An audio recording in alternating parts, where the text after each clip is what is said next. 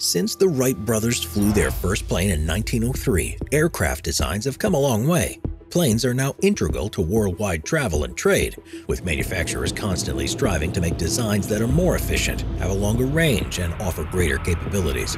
In a world of aircraft, bigger isn't always better, but that hasn't stopped some absolutely enormous ones from taking to the skies.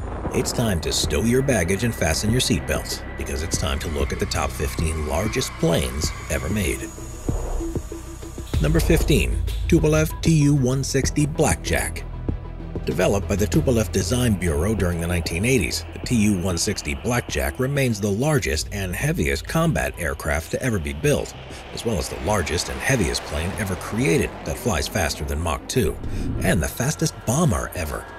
It was the last strategic bomber to be designed for the Soviet Union, and to this day there are still at least 16 of these aircraft in active use in the Russian Air Force's long-range aviation branch. First entering service in 1987, the Tu-160 requires a 4-person crew, which is made up of a pilot, a co-pilot, a bombardier, and a defensive systems officer. It's a massive 177 feet long, has a wingspan of up to 183 feet, and is powered by 4 Samara NK321 afterburning turbofan engines that produce 55,000 pounds of force with each afterburner. This gives the Blackjack a top speed of 1,380 miles per hour, which is the equivalent of Mach 2.05, with a range of up to 7,600 miles without the use of in-flight refueling.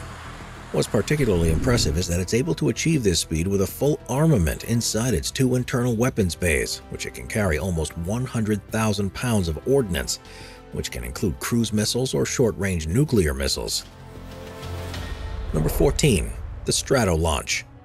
Designed by Scaled Composites for Stratolaunch Systems, which is a space transportation company co-founded by Paul Allen, a co-founder of Microsoft. The Stratolaunch is a huge aircraft that was intended to carry air-to-orbit rockets to a high enough altitude that they require far less fuel to reach orbit. Currently, only one has been built, and it's only performed one test flight in 2019. And unfortunately, since the death of Paul Allen, the company has focused its efforts elsewhere. Stratolaunch remains one of the most unique and impressive aircraft to ever fly, though, and it's almost unbelievable.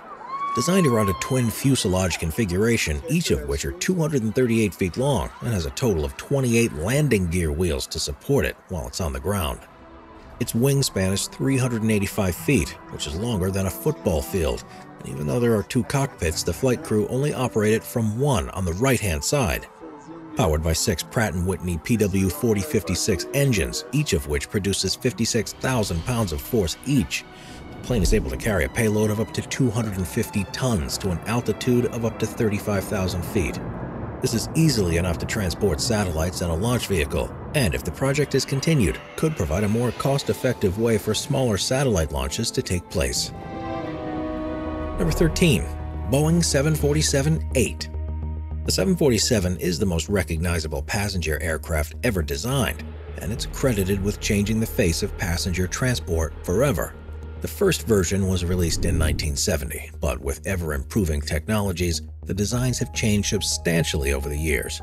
The 747-8 is the largest of all the variants, which is available for both cargo and passenger uses, and first entered service in 2011. At 250 feet 2 inches long and a wingspan of 224 feet 7 inches, it has a capacity of up to 467 people in 3 classes, or a payload of up to 137 tons. Powered by 4 engines that produce a thrust of up to 66,000 pounds of force, the plane has a cruising speed of 568 miles per hour and has a range of up to 8,900 miles. To give an idea of the improvement this represents, on the recommended passenger configuration, the 747-8 can carry 51 more passengers or 2 more freight loads than previous versions of the 747, while at the same time being 30% quieter, 16% more fuel efficient, and according to Boeing, being the world's fastest commercial jet. All of this was possible by making a series of subtle changes along with larger alterations, such as lengthening the upper deck, using a curved staircase to offer more room, curving the overhead bins, and using solid-state LED lighting to reduce power consumption. Number 12. McDonnell Douglas KC-10 Extender. Designed by McDonnell Douglas, the KC-10 Extender is a military aircraft designed specifically to refuel other planes while still in the air. Based on the company's DC-10 aircraft, the first KC-10 extender entered service in 1981, and they're still relied upon today. With as much onboard space dedicated to storage tanks as possible, the KC-10 can carry up to 356,000 pounds of fuel and features a specialized centerline refueling boom, as well as a drogue and hose system that's installed on the rear of the fuselage on the starboard side. Even with the latest technology, mid-air refueling is still a complicated process, so this requires a dedicated crew member to operate the equipment, while 2 pilots and an engineer work from the cockpit. The plane can also carry up to 75 passengers along with up to 25 pallets of cargo, and has 3 General Electric turbofan engines that produce 52,000 pounds of force of thrust each. This means that the aircraft, which is 181 feet long and a wingspan of 165 feet, is able to reach a top speed of 538 miles per hour, with a range of up to 4,400 miles when fully laden with fuel and cargo. Number 11. Airbus A380-800. To compete with Boeing's dominance of large-capacity passenger transport market, Airbus designed the A380, which, when it entered service in 2007, became the world's largest passenger airliner. With a length of 238 feet and a wingspan measuring 261 feet, it's a full-length double-decker aircraft that, in its usual configuration, has a capacity of 525 passengers, but this can easily be increased up to 853 passengers. The plane is powered by 4 Trent turbofan engines that produce 78,000 pounds of thrust each, and this gives it a typical cruising speed of 561 miles an hour and a range of 9,200 miles. Developing an aircraft like this is an incredibly costly endeavor, and unfortunately for Airbus, it seems unlikely the company will ever recoup the $25 billion spent on it. With changing needs in the airline industry, companies are favoring smaller and more cost-effective aircraft that offer better fuel economy, and the age of huge passenger jets seems to be coming to an end. Although the Airbus has successfully delivered 246 A380s, the coronavirus pandemic put an end to any further orders. It's been officially announced that the aircraft will cease production during 2021, after the current order slate is fulfilled. Number 10. Antonov AN-124 Ruslan. Created by the Antonov Design Bureau for use by the Soviet Union Air Force, the AN-124 Ruslan first entered service in 1986 as a heavy transport aircraft. The idea was that it would be able to carry huge loads and was the heaviest production cargo aircraft in the world for 30 years. Still in service for the Russian Air Force, it's the largest military transport aircraft used by any nation on Earth and can amazingly transport up to 170 tons of cargo. Requiring a crew of 6, which includes a pilot, co-pilot, a navigator, chief engineer, electrical engineer, and radio operator, and 2 loadmasters at airports. The plane is 226 feet long, has a wingspan of 240 feet, and also has room for up to 88 passengers in the upper aft fuselage. It's also powered by 4 Progress D18T high-bypass turbofan engines, which each produce 51,000 pounds of thrust, and can fly at a cruising speed of 537 miles per hour across a maximum distance of 2,300 miles with a maximum payload. Despite its size and weight, it's said by pilots to be relatively easy to fly, and that's one of the reasons that of the 55 that have been built, 26 are still in service after being upgraded from their original design. Number 9. Boeing C-17 Globemaster III. McDonnell Douglas, which merged with Boeing in 1997, designed the C-17 Globemaster III in the 1980s to provide the U.S. military with a newly designed heavy transport aircraft. The model first entered service in 1995, and in total 279 were built before production ended in 2015. They're now used by a number of different militaries around the world, and have been found to be particularly reliable without needing anywhere near as much maintenance as other aircraft designed for a similar role. The C-17 is 174 feet long and has a wingspan of just under 170 feet, and is powered by 4 Pratt & Whitney F-117 turbofan engines, which each produce 40,000 pounds of thrust. With 2 pilots and a loadmaster, the planes can fly at a cruising speed of 520 miles per hour with a range of up to 2,700 miles with a full payload, and can carry cargo that weighs up to 85 tons. Depending on the configuration, it can also be used to transport 102 paratroopers, 54 injured patients along with medical staff, or large vehicles like an M1 Abrams tank or 3 ICV Strykers. The capability of the Globemaster III has led it to becoming an important workhorse for all branches of the military, and while the process is underway to ultimately decide upon a successor to the design, the current fleet is expected to remain in operation for at least 20 or 30 years. Number 8. Hughes H-4 Hercules. The Hughes H-4 Hercules was the largest flying boat ever built, and until the first flight of the Stratolaunch in 2019, also held the record of having the widest wingspan of any aircraft. But what's perhaps most surprising of all is that only one was ever constructed, and it only flew once. The plane, also known as the Spruce Goose, was designed during the Second World War for use as a transatlantic transport aircraft, so U.S. forces could safely take materials and troops to Britain by air, rather than run the risk of encountering German U-boats at sea. In theory, it would be able to carry loads of up to 60 tons, and was designed by Howard Hughes himself. One of the more unusual things about the H-4 was that in order to avoid using valuable materials needed for the war effort, the plane was made almost entirely from birch wood. It was 218 feet long and had an enormous wingspan of 320 feet, and was fitted with 8 Pratt & Whitney Wasp Major 28-cylinder radial piston engines that powered the over 17-foot in diameter propellers. This gave it a theoretical cruising speed of 250 miles per hour with a range of 3,000 miles. But in reality, these figures were never proved, and the one and only flight took place in 1947, long after the war had ended, and with Hughes at the controls and several journalists on board. It took off from water at a speed of 135 miles per hour, reached a height of 70 feet, and traveled around a mile before landing again, meaning it was airborne for just 26 seconds. Number 7. Airbus Beluga XL. It's probably the strangest named plane ever built, but once you see the Airbus Beluga XL, it becomes immediately clear why it's said to look so similar to the species of whale. Designed to be a new style of heavy transport aircraft fit for modern times, it was first revealed by Airbus in 2018 and entered service for Airbus Transport in 2020. Based on a previous smaller design, there are currently 5 of these aircraft in operation, with a further one expected to be ready by 2023. Airbus is mainly using them to move airplane parts between the different factories, and the Beluga XL is unique in that it's been specifically designed to be able to transport 2 A350 XWB wings at the same time. To do this, the 270-foot-long plane has a wingspan measuring just under 198 feet, and has a cargo hold with a volume of 78,000 cubic feet. The 2 Rolls-Royce Trent 700 turbofan engines, which each produce 71,000 pounds of thrust, mean that it can carry loads that weigh up to 56 tons, while maintaining a cruising speed of 458 miles per hour, with a range of 2,600 miles when fully loaded. It's definitely one of the more unusual planes you'll ever see in the sky, but based on the success of the Beluga XL, it could well be a design that becomes increasingly more common in the coming years. Number 6. The B-52 Stratofortress. The incredible Boeing B-52 Stratofortress was developed by the company in the 1950s for the U.S. Air Force, and between 1952 and 1962, 744 of the long-range strategic bombers were built. It was an absolute game-changer for the Air Force's capabilities, offering the ability to carry 35 tons worth of ordnance with a range of 8,800 miles before it needs to refuel.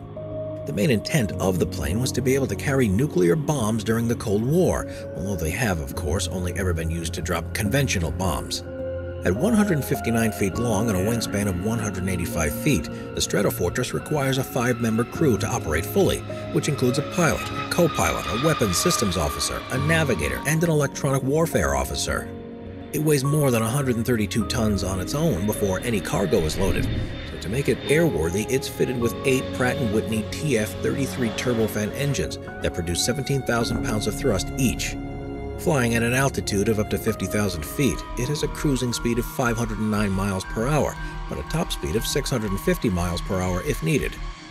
As well as the bombs it carries, which can be a range of different options, B-52s could originally protect themselves with an M61 Vulcan cannon in the tail turret, although these were all removed in 1991. Number 5. Caspian Sea Monster. Holding the record for being the largest and heaviest aircraft ever built until 1988, the amazingly named Caspian Sea Monster was an experimental ground-effect aircraft that was built for the Soviet Navy in 1964. Despite being classified as a plane, it was actually regarded more like a boat because it was designed to fly at a height of just 33 feet to take advantage of the ground effect and transport cargo and people at a cruising speed of 270 miles per hour across a range of up to 930 miles. During the Cold War, when the U.S. intelligence first found out about the Caspian Sea Monster, it wasn't entirely clear what the vehicle had been built for. In the end, only one was ever built, and while it benefited from being able to evade radar because it flew beneath the minimum altitude of detection, the Soviets struggled to find a viable use for it either. Measuring just under 302 feet long with a wingspan of 123 feet and a tail stabilizer that was 121 feet across, the craft was powered by 10 Dobrynin VD7 turbojet engines that each produced 28,000 pounds of thrust each. The Sea Monster entered testing in 1965 and performed regular test flights for the next 15 years until 1980, when because of pilot error, it crashed into the Caspian Sea. It was so severely damaged that, along with the fact that there was still no obvious use for it, the decision was made to not repair it, and the wreckage still remains underwater at the crash site to this day. Number 4. Boeing 747 Dreamlifter. While Boeing's 747-400 and 747-8 are aimed at cargo customers looking to transport goods around the world, the biggest capacity aircraft that's built by the company is actually another variant called the 747 Dreamlifter, and it was specifically designed for use by Boeing itself. With 3 times the capacity of a 747-400, only 4 have ever been built since being introduced in 2007, and they're all used mainly for one specific purpose: to transport components for the 787 Dreamliner from worldwide suppliers. Traditionally, aircraft parts would also have been delivered by sea, because it's far cheaper to do so, but it also takes a significant amount of time for the parts to arrive, and Boeing needed to keep up with a large number of orders. The Dreamlifter is an adapted 747, which has a main cargo compartment with a volume of over 65,000 feet and a max weight capacity of 125 tons. It's a few feet longer than a passenger 747 at 235 feet wide, but has the same wings with a span of 211 feet. The speed and range has, however, been sacrificed to enable the transportation of heavy, bulky loads. So with its 4 PW4062 engines, it's able to reach a cruising speed of 545 miles an hour over a distance of up to 4,800 miles. Number 3. Lockheed's C-5 Galaxy.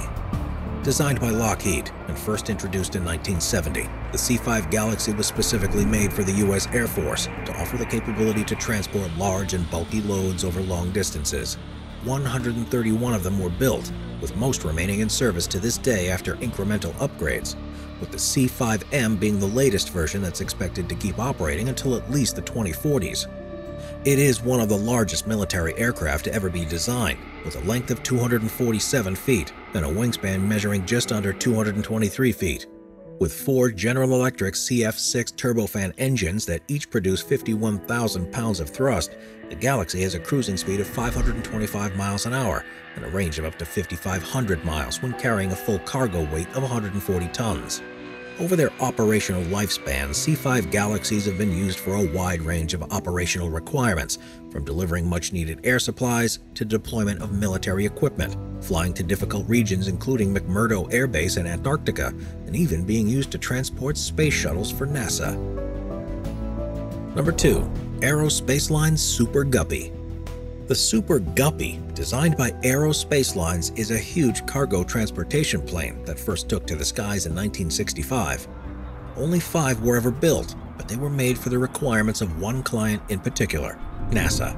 They were and remain the only aircraft ever built that's able to transport a complete S-4B stage, which is the 3rd stage of a Saturn V rocket, and the Super Guppies were vital to enable NASA to launch missions to the moon. At 143 feet long and with a wingspan measuring 156 feet, the Super Guppy has 4 Allison 501 turboprop engines that power the 4 propellers. Requiring a crew of 4 to operate, it has a cruising speed of 250 miles per hour, with a maximum range of about 2,000 miles when fully loaded, with up to 26 tons. Even though the Apollo program has long been canceled in favor of more efficient alternatives, one of the Super Guppies is still used by NASA to transport components between facilities. The others can now be seen on display around the world, both because of their unique design and because of their place in spaceflight history. Number 1. Antonov An-225 Mriya. Developed in the 1980s and first flying in December of 1988, only one Antonov AN-225 Mriya aircraft was ever built, and it remains the heaviest aircraft ever made, as well as having the largest wingspan of any aircraft that's currently flying. It is absolutely enormous at 275 feet long and 290 feet across the wings, and it was built for the Soviet military to transport supplies to deliver large components used in the Buran space program, as well as being able to carry the space launch vehicles on top of its fuselage. To achieve this, it needed an enormous amount of power, which is provided by the 6 Progress D-18 turbofan engines, each of which generates up to 51,000 pounds of thrust. Amazingly, even when carrying a full payload of 220 tons, it has a cruising speed of 500 miles per hour and an effective range of 9,600 miles. After initially being very successful for what the Soviet military needed it for, the Mriya proved to be too costly to keep operating, so it was mothballed for 8 years. It entered a new lease of life, however, when the demand for international freight transport started to increase, and it's still now in service, where it's used to carry particularly heavy or bulky objects, such as supplies to humanitarian disasters or huge blades used for wind turbines. Watch our Vehicles playlist for more top 15 videos about amazing vehicles. Sit back, relax, and binge watch all of our best vehicle videos.